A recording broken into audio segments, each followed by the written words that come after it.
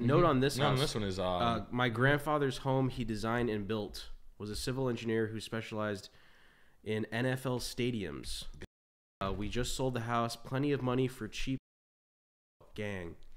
damn type shit. Gang.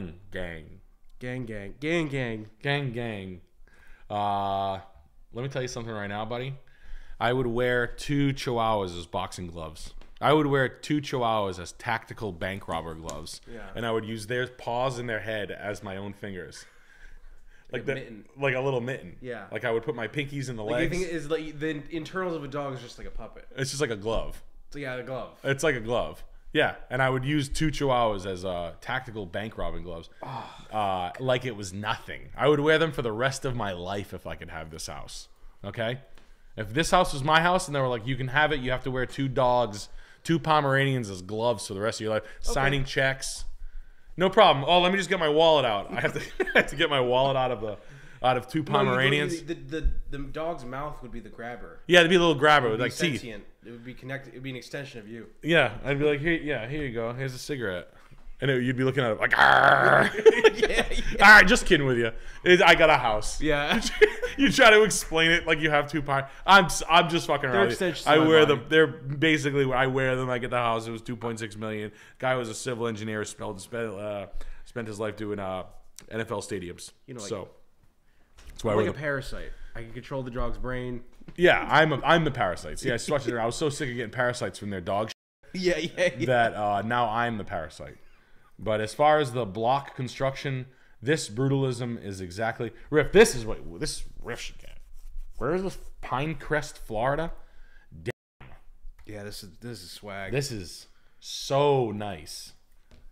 Shouts out to your grandpa. Yeah, your grandpa was a brutalist, and that's what all the girls down at the strip club knew him as.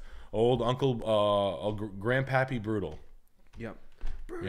Yeah. He would spend his. He used to tell the girls, the strippers, "I want to use you as a snowboard. Would you let me use you as a snowboard? I like it rougher than you can imagine." They call me the Chainsaw Man, Chainsaw Charlie. That's what you can call me. Yeah, Chainsaw Charlie.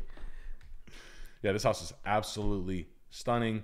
The landscaping is really good. The underplantings, the palms underneath, even the lazy river, the concrete lazy river, the patios. I mean, it'll make you want to start doing it.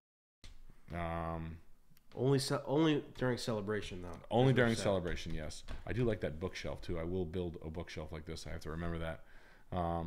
Very good though. I know that people will be turned off by the cinder blocks. Look up Brute Builds on Instagram. That's a very good one. BRUTBUIL Brute Builds. It's a great page. And yeah, great. Thank you very much for showing me. This is perfect. Reading, PA. Great find, guys. Horny. Beat me to it. Horny. This looks familiar. It looks familiar because I've been this horny before. The Smiths. This is look at. Would you look at that? Schumacher. This house is for. This house has a certain doormat on it. Oh, wow! Mike Pence. It's Mike Pence house. Wow, Czechoslovakian cobalt cut crystal vases. They got a ruby flash cut crystal set, and a cobalt blue Polish or Czechoslovakian cut crystal vase collection. Ruby Flash. Ruby Flash is the term. Nice. Great wear and tear on these mid-century bar stools in this mid-90s kitchen. $574 though. I'm not even getting mad at you. A little bar to shake up a cocktail back here. Look at yeah. Got some what's that called? What's that green bottle? Oh, a little vermouth. Yeah. A little vermouth, a little wine, a couple of low-end spirits. Nice. Carpeted stairwell. A 4-poster bed with cherubs carved into it. An antique 4-poster rope bed. That's at one point was a $15,000 piece of furniture. I like that bathroom. Yes. 4x4 tile, well executed with a kept original. Perfect. It's like the color of like old piss, but it's like wax. It's comforting somehow. Yeah, grease. Yeah. Earwax. More wax color. Hell yeah. Lots of grease yellows and wax. Wow. Look at the attic. Fucking attic's, look at the well built this son of a bitch is. Original pieces of the house. The basement, you got a Viking helmet. You got some Italian pottery. Wow. Would you look at that? This is a nice house. Horny. Warning, super horny. Just kidding with you. So, when can we get in this place? That's what I say to the realtor. Yeah. Warning, I'm horny. I'm just with you. I watch this thing on YouTube. Why is your hand wet? I'm sweaty. Hey, first of all, it's none of your business. Yeah, the landscaping's really well executed. Not perfect, but very good. Old wine cellar, a root cellar. Wow. Okay. A built-in.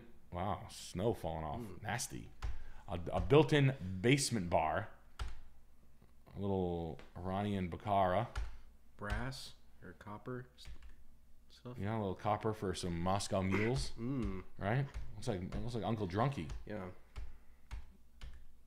S. For suck off dogs for this house. Yeah. Big S for it. Honestly, it's actually a really, really, really nice house. Well appointed, well built. Person knew what they had. $574. Let's see. Uncle Philadelphia bought it for $375. Whoa, $375. $355. Cost to fill pool, cover with sod, and enclosed property with formal hedges. Found for big boys at $50 a piece and rose bush line. And rose bushes. Don't care much about ROI. Need a yard. LOL. Also do a show in LA.